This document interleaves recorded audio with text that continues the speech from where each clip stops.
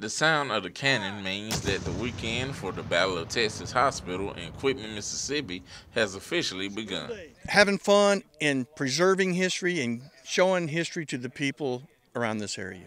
Today was school day for students in the area to come out and learn about life during the historic days in 1864. And event coordinator Jerry Mason expressed the importance of people coming to learn about history. People just don't realize how hard it was back in them days. While most schools didn't show up for the event, Gresham Thrasher and William Allen spent the day learning how people dressed back in the days, shooting a musket, and they even had a chance to do their favorite part, fire the cannon. It made me learn how to shoot one, and it was so fun.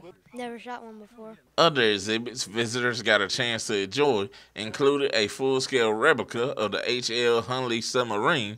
Local vendors and this reporter even had a chance to learn how to shoot a musket. Fire in the hole!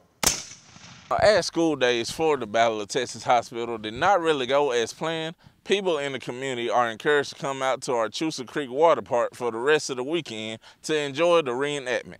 In Quitman, Jacob Roby, Twin States News.